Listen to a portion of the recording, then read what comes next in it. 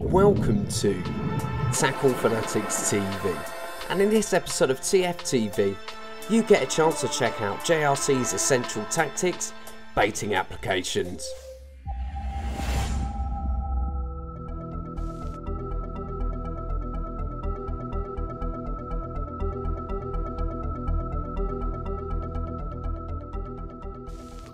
Hi, I'm Pro Team member Rich Seeds, and I'll be explaining today what baiting situations I've been going through during this session.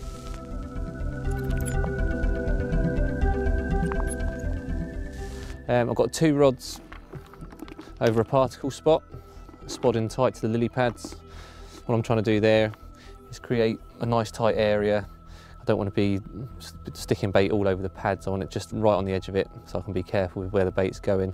Also, I'm trying to draw all sorts of fish in, the tench, the roach, everything, just to try and create a sort of feeding situation for all the species, and hopefully that'll draw the carp in, get them grabbing around. On the other rod, I've just gone for the straightforward boilie approach. That's in open water, in a big silty area, and just fishing the chod rig over that.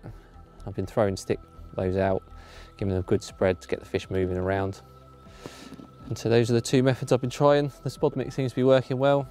Been having a couple of fish on the snowman rig so far, but I'm still going to persevere with the boilies and see what comes along for that.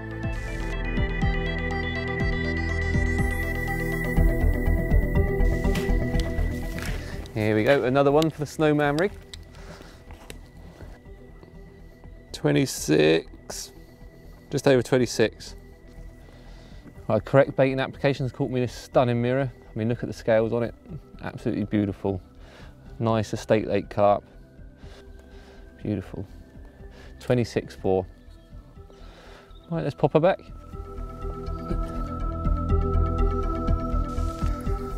There we go. There's the proof that correct baiting application really does pay off. You can catch you some absolutely stunning fish. And just look at this one.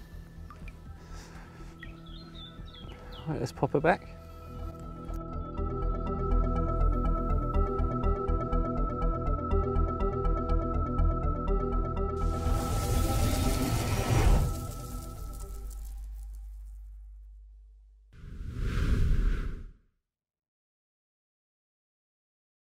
You've been tuned into TFTV.